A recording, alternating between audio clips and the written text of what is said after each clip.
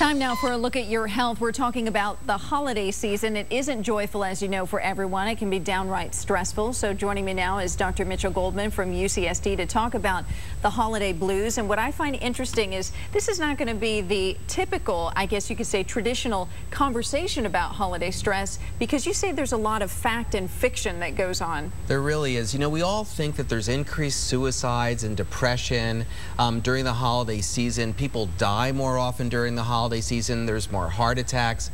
False. All of that is false. A new study out of the Beth Israel Hospital in Boston shows that there's actually no increase in deaths over the holiday season, in suicides or depression. And that's really remarkable, because how did that come to pass? Is it because of that seasonal affective disorder that we've heard so much about? Exactly. As the sun gets less and we have less light going into our eyes, to our brains, we actually do get a little depressed. But it has nothing to do with holidays. In fact, the most depressive months tend to be January and February, because after we've had many nights, many long nights and short days, that's when we actually get more depressed. So it's January and February. Maybe it's when we get the holiday bills. I don't know.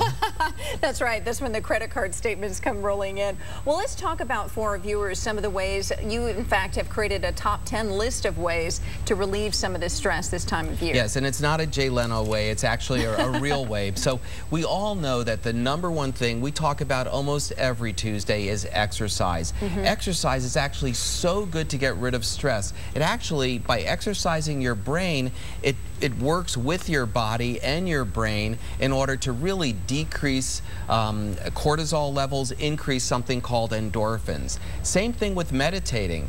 When we meditate, we're actually using different parts of our brain. And actually, meditation allows the right and left sides of the brain to communicate with yourself, and that can be a stress reliever. And during the busy season, just to be still, it's got to help, right? It is. Focus, laughing, smiling. We all know the more we laugh, the better we're going to feel. Connect with your family and friends. Very important, giving that interpersonal relationship.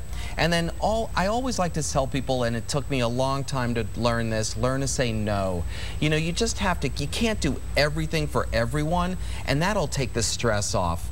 Finally, and that's good advice. Oh, it really is. And finally, sleeping. It is so important to get a good night's sleep as well, because when we get a good night's sleep, usually after we exercise a lot, that's going to make us feel better in the day as well. And you mentioned something about getting musical. I don't think you think we should all try to put on Les Miserables at home, but what you're saying is play music. And I find I even do that now before newscasts, and it just relaxes me.